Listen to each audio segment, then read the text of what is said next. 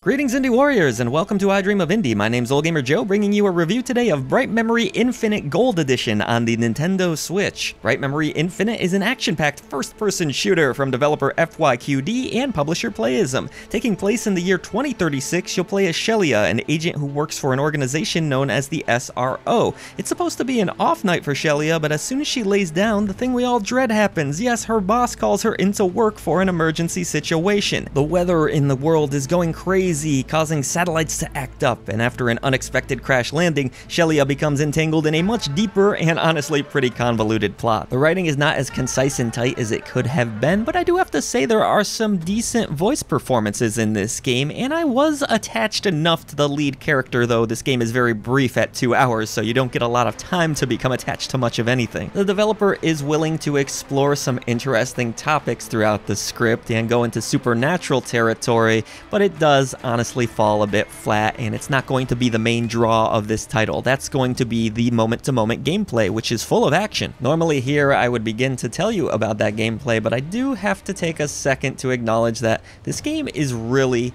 pretty and technically impressive for a Switch title. I say this because we have bashed on plenty of bad performing Switch games on this channel, and it feels good to be able to have a victory here. More on that later though. This game plays like a lot of other first-person shooters. You can aim down the sights, blast at enemies, but there is a little bit more of a focus on the melee combat. Everything else that you would expect out of a first-person shooter is here. You can of course sprint to move along the maps faster, you can double jump in this game, and climb plenty of walls too. Shelia also has a really cool gravity-defying attack with her left hand that she can use, where enemies can be trapped in the air or pulled towards you. The game also features a dedicated block button, and the cool thing about that is it can deflect enemies' bullets back towards them and kill them. While there aren't a ton of weapons in the game, each gun does have unique ammo you can switch between to fire different types of bullets towards enemies as well. Outside of the aforementioned wall climbing, you can, yes, run across walls and jump off of them to reach otherwise unreachable areas too. The fundamental gameplay feels really sound throughout, and there are also some upgrades, including being able to improve your exo unit arm, your light blade, and your weapons. Anything that you upgrade will carry over to another run if you so wish. There are 3 difficulty options out of the gate, and one of them is unlockable, so at least there's a little bit of incentive to get better at this game, because you'll need to beat that 3rd difficulty to unlock the very challenging 4th. Overall, I thought the mix of gunplay and melee combat was really effective. I enjoyed it. Bright Memory will feel very straightforward and scripted at times. You'll need to clear all the enemies in order to advance. You're never going to feel lost. There's not much exploration to be done here. It's mainly action piece after action piece. The game does switch things up from time to time, whether you're on foot blasting away at foes from a distance with a sniper gun, or you're in a vehicle mowing down waves of enemies that way. The game even features a stealth section, which I'm normally not the biggest fan of, but because the production values of this game are so great and all of the animations are a joy to watch,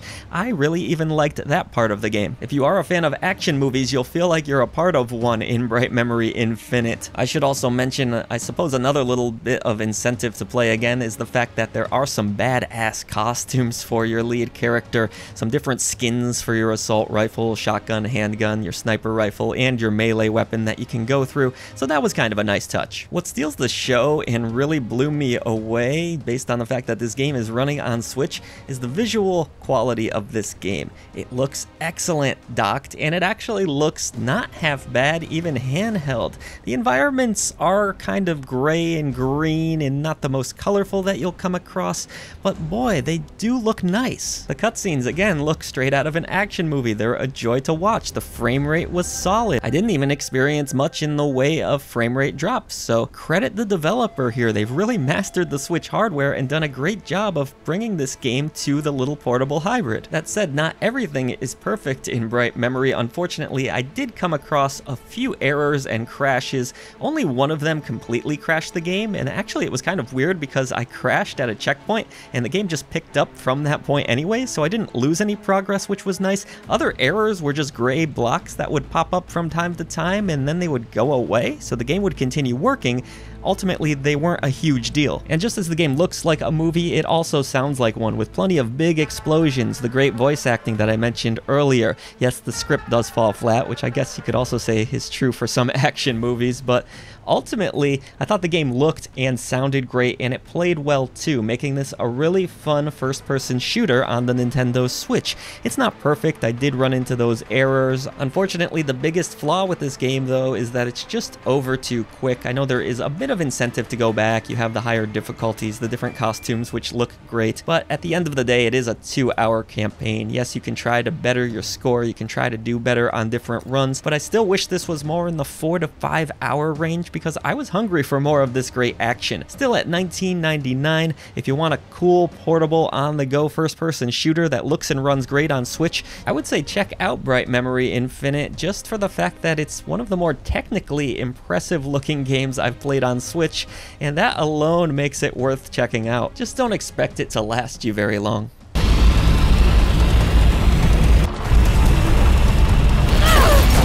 Kelly, what's wrong? The windshield has been destroyed. I'm going to eject.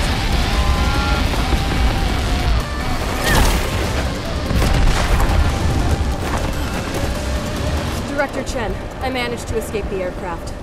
I can see a massive black hole up ahead. We thank you so much for supporting clickbait-free content here at I Dream of Indie. We can't possibly make it without you. We would now like to take a moment to shout out our brave indie warriors that support this channel through channel memberships. At the Indie Warriors tier, we have Bill, Adriana Amato, CJR, Julian Kolbis, Ray Lynn, Marky Mint, Dave Hart, Peekaboo, Lex Noyle, Christian Cruz, PSC, Solaru C, and Chic Geek. At the Indie Legends tier, we have Nathan Moore, Skeptism, Mitchell Hall, Jen Rose, Chris Jackson, Mr. W, Blue Francis 14, The Beefarinis, Business Cody, Chiron, Jace Glover, King of the Hatch, Ophidian Mind, Lord Metroid, Seacoil, and Larkison. Thank you so much for all that you do for independent developers, publishers, and for I Dream of Indie. Everybody else, head down to the description box below. Let's defeat the gaming echo chamber and bring a voice to the voiceless ones in gaming.